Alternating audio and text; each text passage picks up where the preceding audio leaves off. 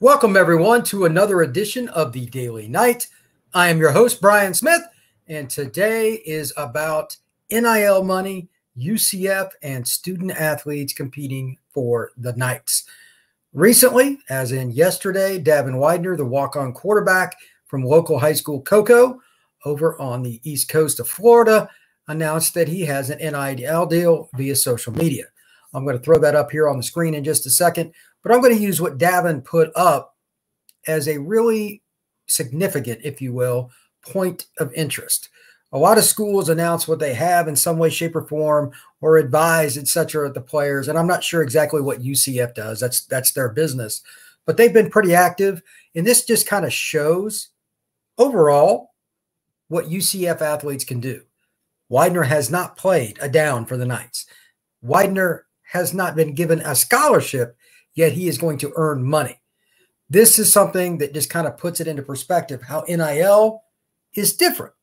And whether you agree with it, disagree with it, or what have you, probably not going anywhere. That being stated, a few points. This is going to be a very short podcast, just a one-segment deal, but it's very important. The point is this. If Wydner can get a deal, hasn't played it down, hasn't put on the helmet, imagine what an elite player can do for the Knights, a guy that's projected to go to the draft. In other words, Tremont Morris-Brash would be a great example. How about Isaiah Bowser? Perhaps another player like Jalen Robinson or Ryan O'Keefe, Devontae Brown. These are guys that have NFL aspirations, but prior to leaving Orlando, what can they possibly do? Here's the key. It's up to them. NIL is not just in a small vacuum for a handful of schools. It's for anybody. Wydner is proof of this. And I just wanted to bring it up as a reminder. It is not supposed to be anything more or anything less than an opportunity. To each his or her own. Yes, that means women's sports as well. There are going to be members of the basketball team, members of the volleyball team, whatever it may be, that will profit from NIL while being a student athlete under the direction of the athletic department at UCF. It's not as hard as people make it out to be. And of course, it depends on position, circumstance, etc. It's just cool that a guy that hasn't even played yet is getting a deal. Does that mean there's going to be every recruit coming in getting one? Probably not. But good for Wydner and good for anybody else that comes across an opportunity and takes that opportunity and seizes it.